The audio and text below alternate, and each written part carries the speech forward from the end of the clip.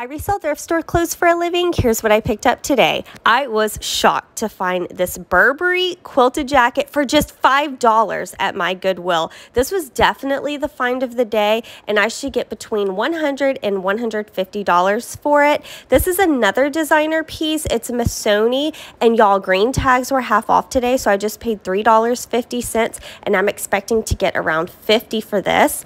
Pay attention to this tag. This is Tadashi Shoji. These dresses go between $50 and $100, and yep, that's a green tag, so I got it half off. This is a new with tag and Taylor Loft romper. I thought it was really cute, and I think it'll be a quick sell, so I threw that in my buggy. And this next brand is a brand I never leave behind when I see it at thrift stores. It's Flax. They're known for their linen pieces, and it's always a quick sell. If you want to learn what else resells at thrift stores, make sure to follow me for more videos.